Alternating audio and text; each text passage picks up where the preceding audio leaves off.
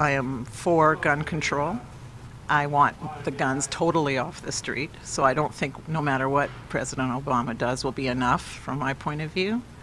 I am a Canadian citizen. I've lived in the United States for 13 years, and every year that goes by, it makes me feel like this is more a foreign country and that they're not taking care of their citizens. Well, I think he's overreacting. I think the Second Amendment, I really mean the Constitution, is basically what we should be following.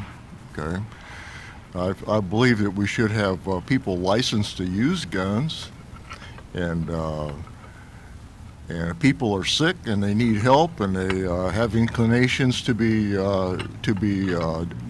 threats, then society should take care of those people before they become vicious. Okay. I don't believe in gun control whatsoever. I believe in people control, but not gun control. I think there are evil people in the world, and if they didn't have a gun, they would use a knife or an explosive or something else.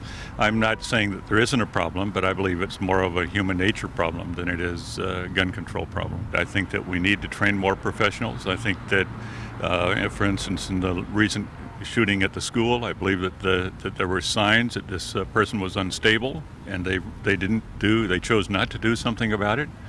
That's maybe an extreme case, but there are others out there.